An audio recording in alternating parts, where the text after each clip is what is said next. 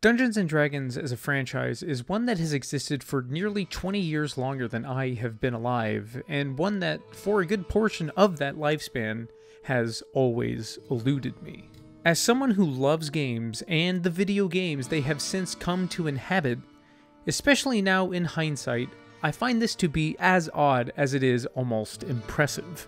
Designed and created by Gary Gygax and Dave Arneson, the game was made to be essentially a storytelling creation tool and allowed for individual freedom instead of what is commonly referred to as military formation, where the player controls several units at once in varying factions or power levels. Despite the overwhelming popularity of the game and the IP throughout pop culture in general, I eluded it for many years for a multitude of reasons.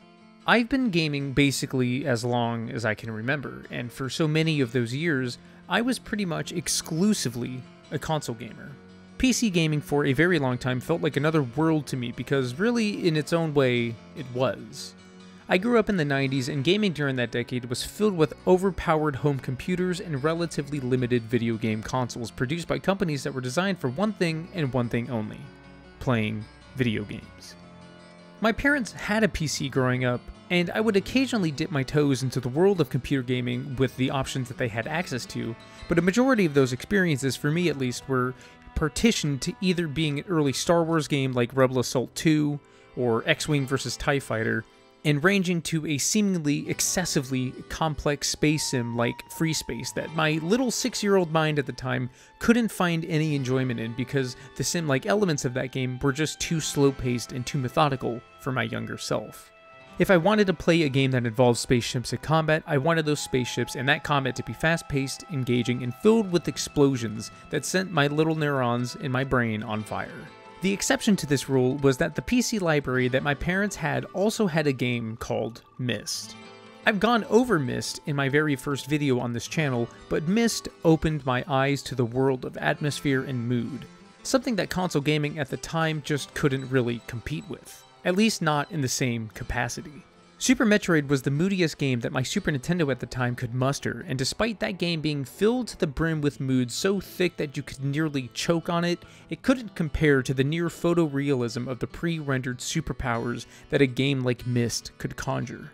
And what this all means is that at the time, I was potentially an undiagnosed ADHD-riddled child that needed immediate action, fast-paced gameplay, and a flurry of either platforms or guns going bang bang for as long as possible to be truly engaged with a video game to completion.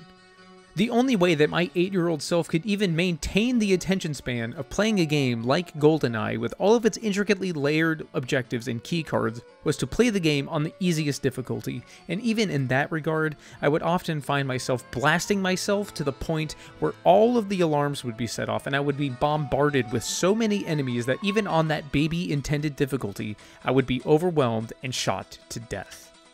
Meanwhile, the concept of board games and tabletop games in adjacency was always something that I was indeed aware of, but it either fell into the binary setting of something akin to Monopoly, where you just roll dice and go around a square board and be equally as square and be equally as bored while playing it, or to the extent of something like Warhammer 40k, where you had to get out a fucking tape measurer and sit there for 30 minutes calculating out a way for your automaton to hit the other person's automaton that is 6 inches away, only to find out that your personal automaton ran out of bullets 2 turns ago, and now your entire game is over because you had bet your entire strategy on this fucking thing killing the enemy.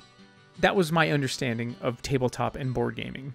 At the time, I didn't want to partake in either of those two variables. What I'm trying to get at with all of this is that for years, what my impressions of what a fun game was something that was outwardly exciting, generically dumb fun, and anything that didn't fall into that category was very rapidly deemed boring and unfit for my attention. The feeling of adventure through game design needed to be immediate and inherently exciting on a frankly embarrassing surface level. But as the years went on and my taste for food went from McDonald's hamburgers to homemade Impossible Burgers, so did my taste in games expand slightly outward. Fallout 3 was not only the first open world game that I ever became enraptured in, but it was also the first flat-out RPG game that I had ever experienced, and its blend of being a first-person shooter helped ease me into an entirely new genre altogether. Its level up system was something that, while in hindsight, is so simple and not really reinforced enough to the point where most builds end up feeling somewhat homogenized, and its writing and dialogue system and options being so extremely basic that it feels as disconnected from the original games of the series that only a black and white filter can make the binary nature of that game nearly as resonant as literally collecting good guy or bad guy points.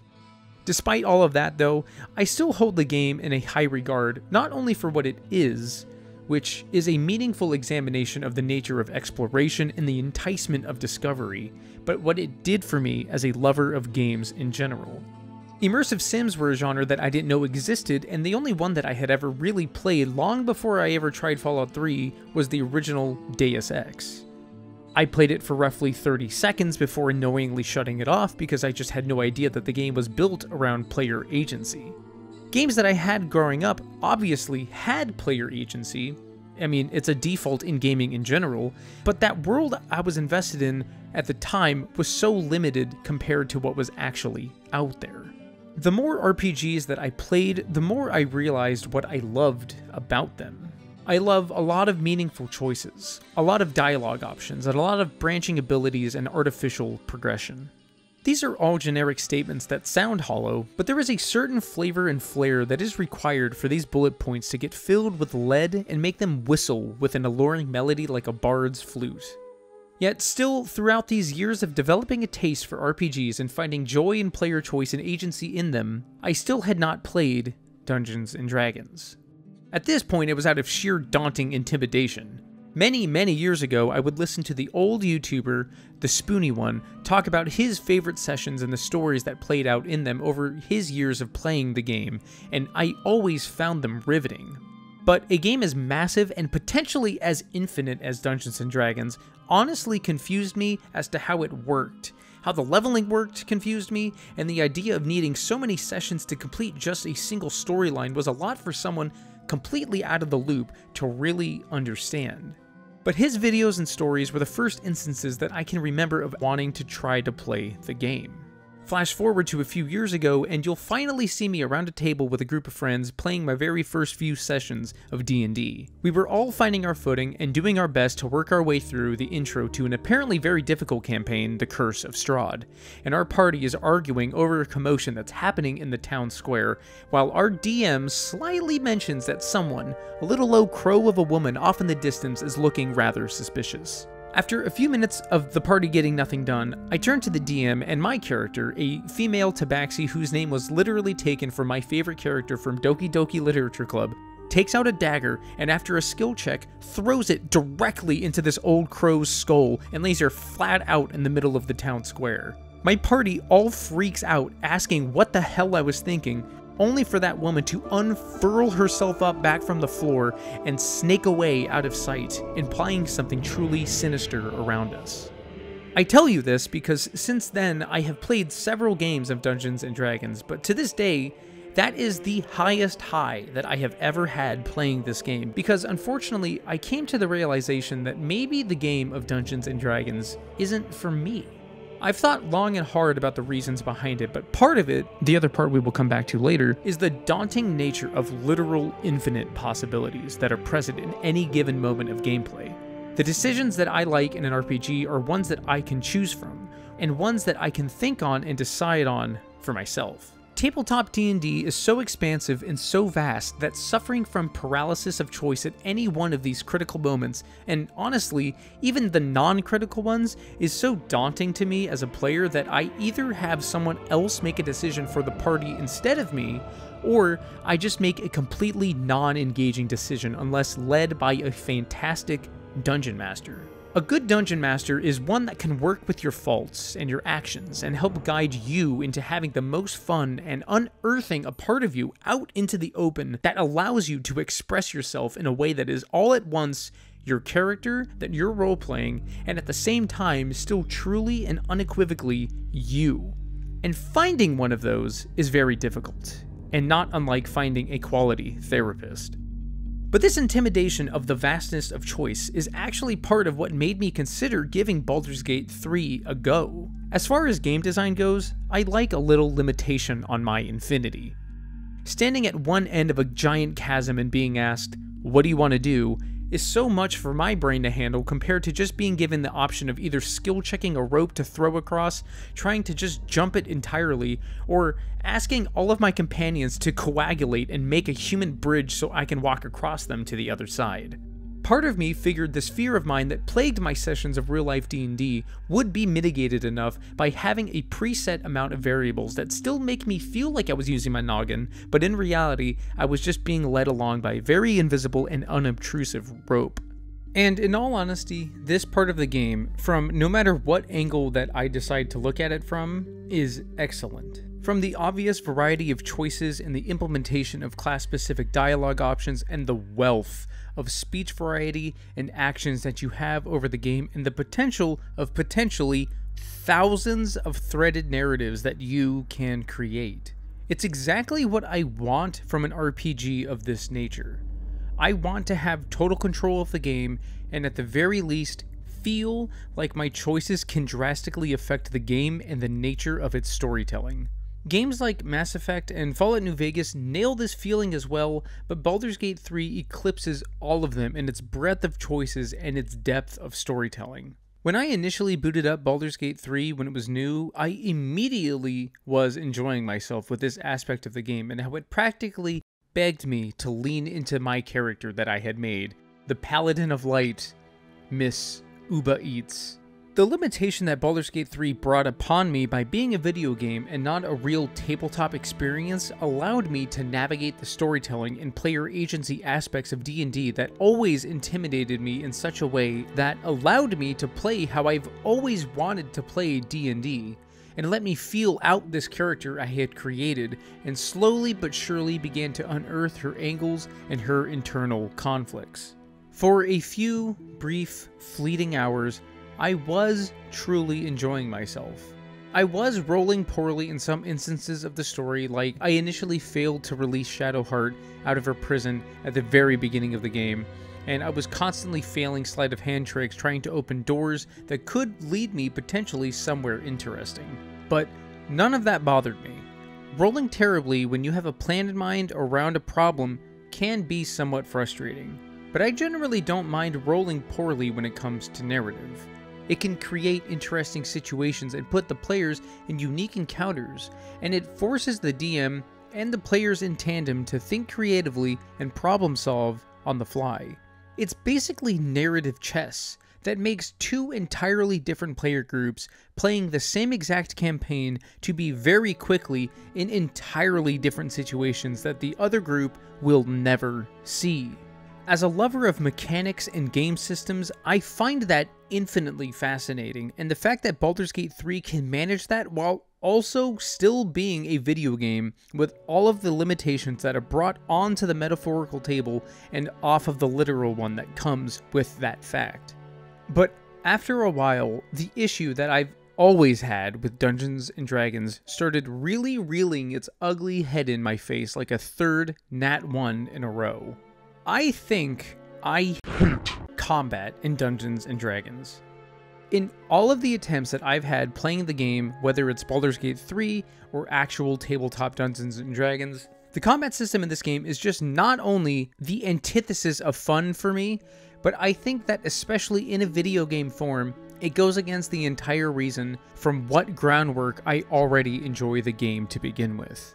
Going back to what I said earlier about rolling poorly in narrative real quick, it's an aspect that, yes, I am okay with, and for all the reasons that I stated. But is it something that I would change if I was all of a sudden in control of Dungeons & Dragons? Yes. It can be frustrating to have a game plan as simple as opening a lock and having that entire strategy fall apart because you got another bad dice roll. Sometimes I just want to open the fucking lock. Sometimes I just want my mage to cast a healing spell. Sometimes I just want my paladin to pass a deception check. Failing a check in D&D can be fun, and it can be funny, and even potentially further or deepen the narrative. But a lot of the time, at least to me, It's disheartening, especially when it's something that happens frequently. And now you take all of that and you put it in the context of combat, and it brings up an interesting difference when you compare the tabletop version and the video game adaptation. Combat, in both regards, can bring a fail state. A fail state in a group game like D&D it's a little weird. That fail state is pretty difficult to obtain, as there are pretty much only really two possible ways that the fail state can happen. Either you die, or your party dies. In tabletop D&D, it's honestly a lot less punishing for a multitude of reasons. First of all, if only you die, there is a relatively easy way to mitigate that, and it's just make a new character. With a friendly DM, it's no big deal, really. You die, you create a new character, and you'll bring that character up to the party's level, and your DM will hopefully make a fun little reasoning for this random character showing up to this established party. If the entire party dies, then odds are you just have an asshole being your dungeon master, but even if that's not the case, then the story just ends. And then you all sit there and wonder what to do next. Start over? Just ignore the rules entirely and just say, oh, you didn't roll that one. Do you just go home? Do you just die? The real stipulation here, however, is the fact that a quality DM just won't really allow a party death, let alone a single player's death. They'll usually work around those instances to allow the players to constantly feel pressure from the campaign, but never to the extent of a full-on deletion of their importance or their player agency in the story being crafted at the table. But in general, with D&D combat, the issues that I have with dice rolls are brought up to their maximum potential of annoyance and frustration. The thing is, though, I know that there is still a story being told through combat. But generally speaking, in narrative, you can flub and fuck up and still make your way through that narrative. But in combat, you either win or you don't. So any potential bad die rolls only ever feel bad to me. You manage to take down 3 goblins and still have the leader left and the entire party is down on other than a mage and the thief? Well, you better hope that you don't roll poorly. And really, that is the line that you walk whenever combat starts in Dungeons & Dragons. At least that's what it feels like to me. Sure, you can pick skills and build your character in a way that can higher the likelihood of success, but you're still leaving your chance of success to a literal die roll in the most mechanically critical moment of the game. Just not only rubs me the wrong way, it rubs me into a bed of nails with my eyes open. There is no enjoyment to be created out of a failed die roll. You have an entire spreadsheet of options at your disposal at any given second on your turn, and you can strategize the most optimal positioning possible, but at some point the game will just say no to you out of no fault of your own. Gaming is the only art form that can explicitly fail you for engaging with it in the incorrect manner. When you hit a fail state in most games, it is generally your fault for bringing that action to a false fruition. And now, finally getting to the problem with D&D being in a video game form, in a tabletop setting, with the DM doing a good job at their job, they can flub the numbers. They can mitigate damage for the sake of enjoyment of the party and for the sake of the story. If you roll poorly over and over in a row, the DM can roll a safe roll and then just decide for your sake, oh, you got him. Which allows that player that has been consistently rolling poorly to have a moment of excitement and not feel like A, they're being useless to the party, and B, actively not engaging with the game itself. But when you throw those systems of Dungeons & Dragons into a video game, that entire aspect is gone, and it is exclusively a game that is actively trying to kill you. There is no empathy involved with the DM in Baldur's Gate 3, and there is no consideration for how poorly it is that you're rolling.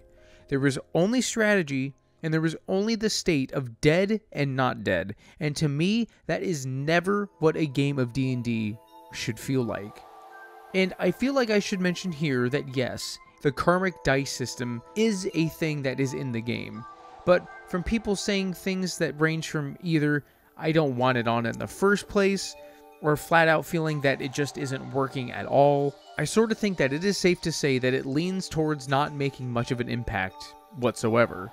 It might skew your roll ever so slightly in your favor, but it is only in the sense that instead of rolling 5 bad dice in a row, you're now only rolling 4. Which I will never say isn't nothing. Woo! Oh my god, wow. But it's not much better.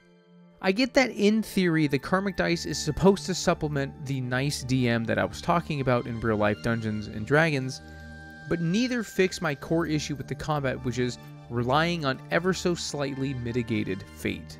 And on top of that, Baldur's Gate 3 combat, let alone D&D combat, is a vast system of spells, action, problem solving, and decision making. It honestly surprises me that the game succeeded as well as it did to what I can only assume being a vast amount of people that have never played Dungeons and Dragons before, let alone another Baldur's Gate game before Baldur's Gate 3. Especially solo.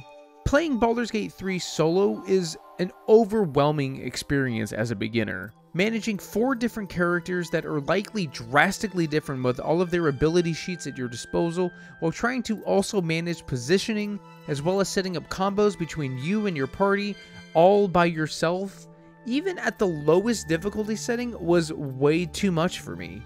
It's a lot to learn and a lot to wrap your head around. And for clarity, I love micromanaging stuff in board games. I love looking at a character sheet and deducing what I want to do for my turn and all of that jazz. I live for that shit, dude. But my already standing issue with the combat, coupled with these new problems put on top of everything while playing the game solo, only made me dislike the game in the end. Roughly right at the beginning of the quest where you have to deal with the goblin camp that are threatening the tieflings and the druids, about 3 days into me playing the game, I just stopped playing.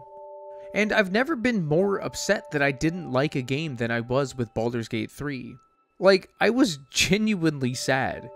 Seeing all of these awards being thrown at it and the endless praise towards all of the things that I did like about the game, and just being hardwalled by the combat left me feeling really bummed because I was missing out on something that I knew deep down was fantastic.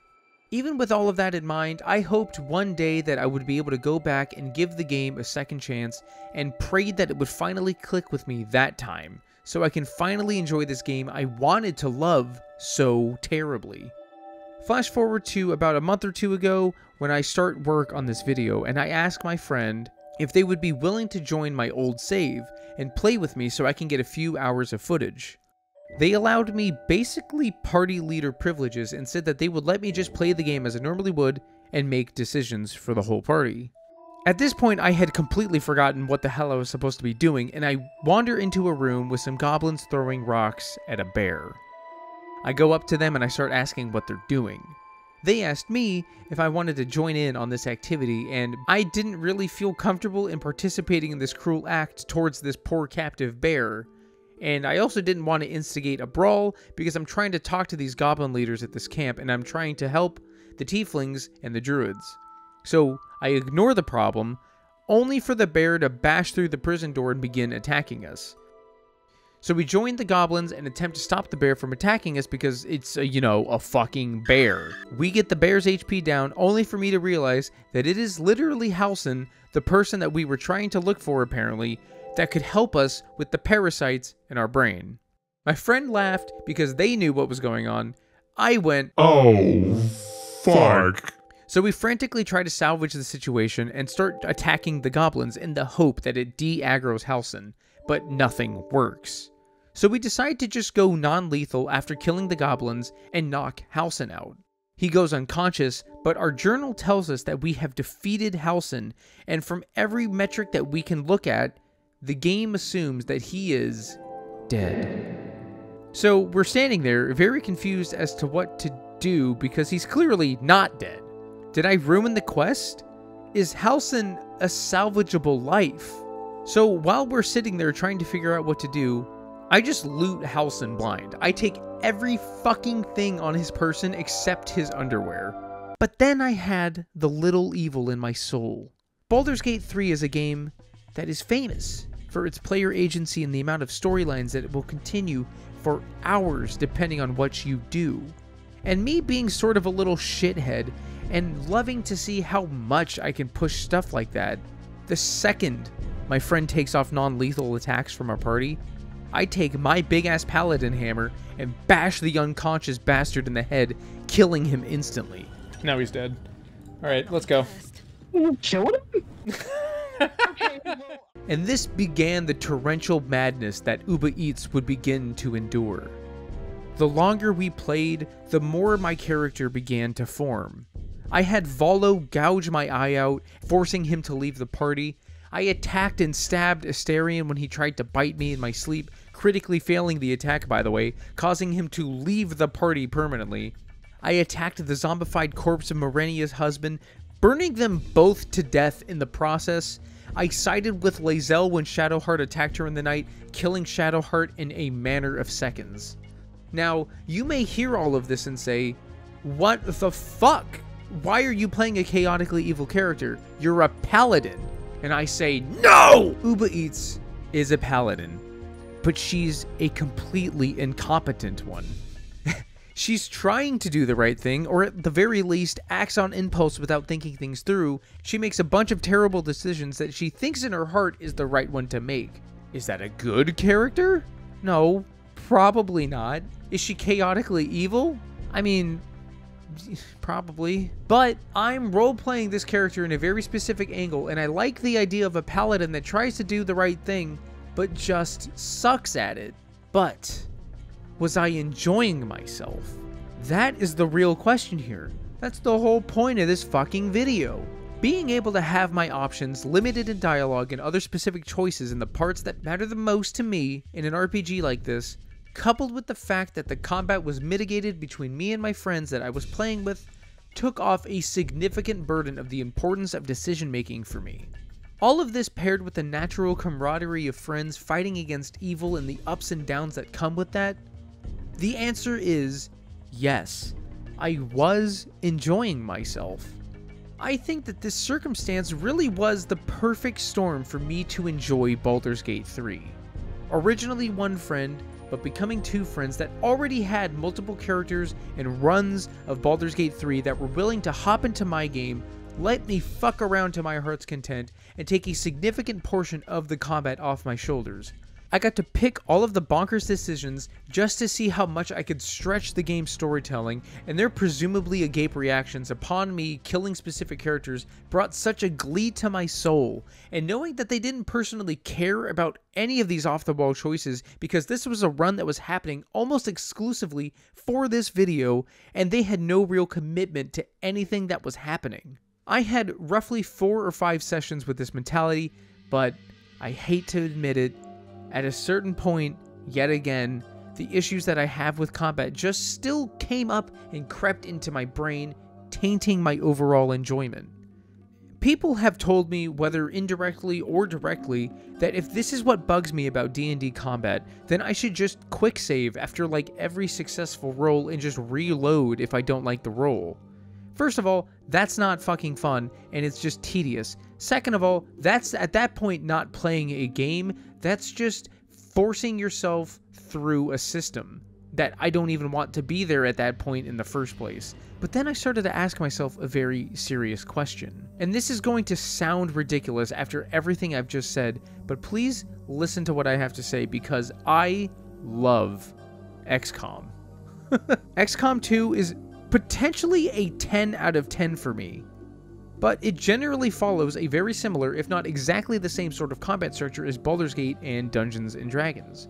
So why do I love XCOM and not Baldur's Gate? In a game like D&D, where the aspect that people really tend to gravitate towards, which is the role-playing aspect, at least that's what it always seemed like to me, the combat always seemed like a part of the game that was put there to make it more like a normal game, rather than just a bunch of people sitting around in a dark room talking in weird voices.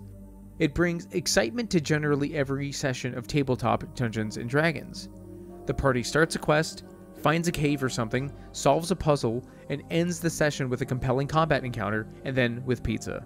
In XCOM, despite the fact that yes, the combat is structured very similar to D&D in the sense that you have to position yourself with a squad and tactically attack the enemies that rely on essentially die rolls and fate itself for you to win, I think what makes it different for me is roughly two things.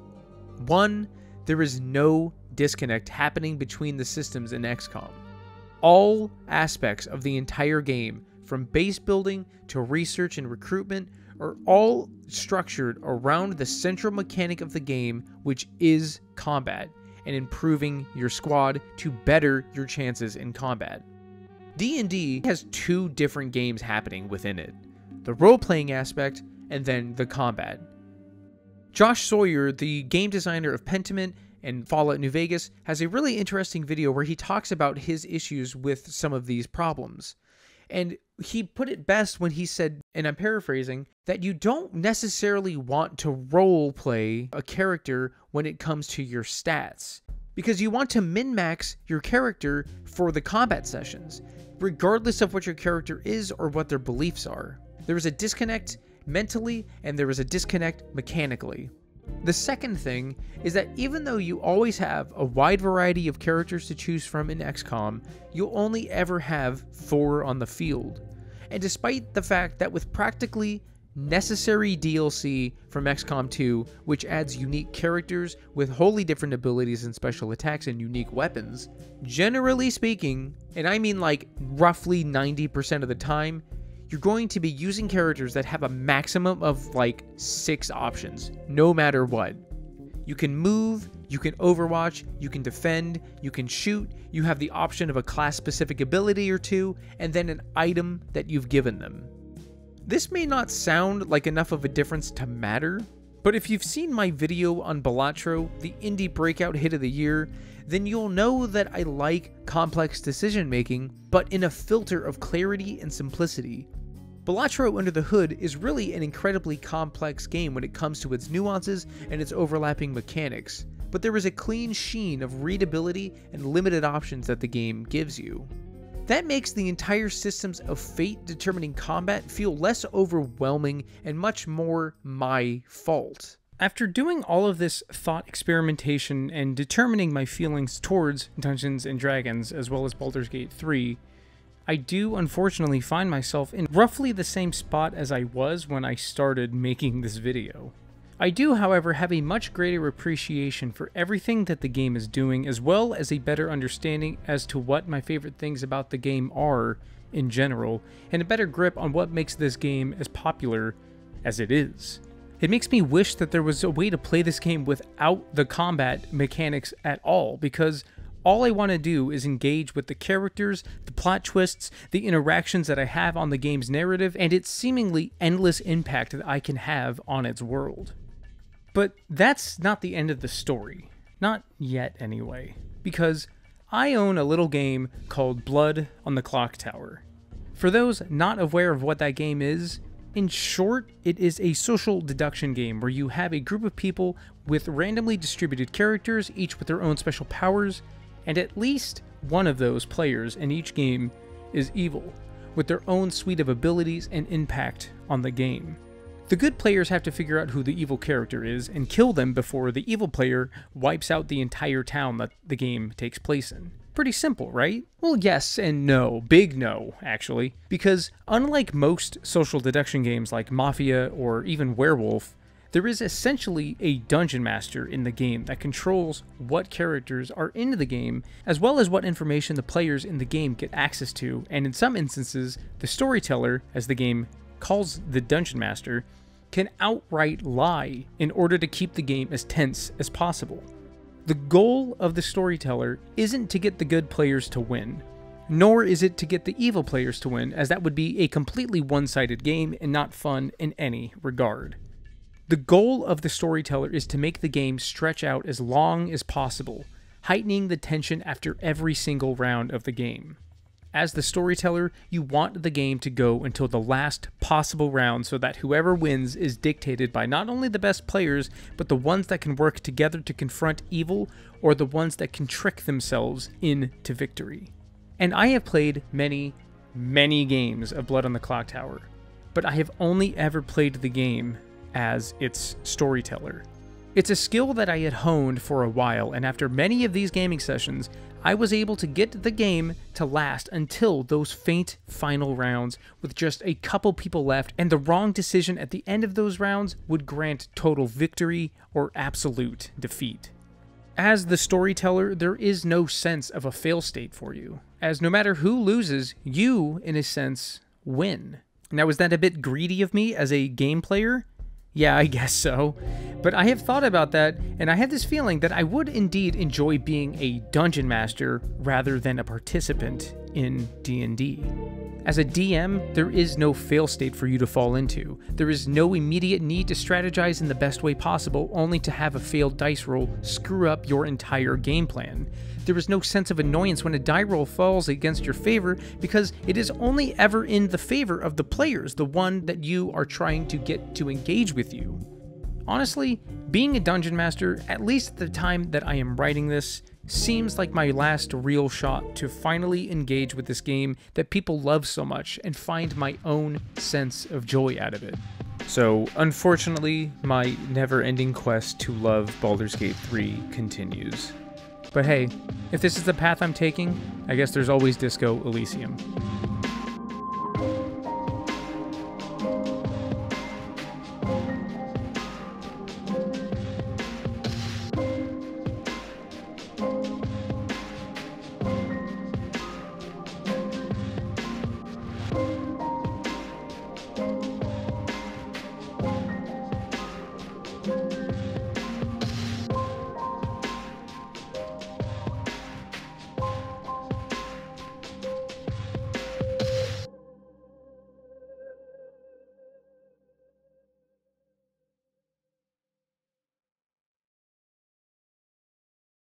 Tomato is a fruit, but it's also a vegetable.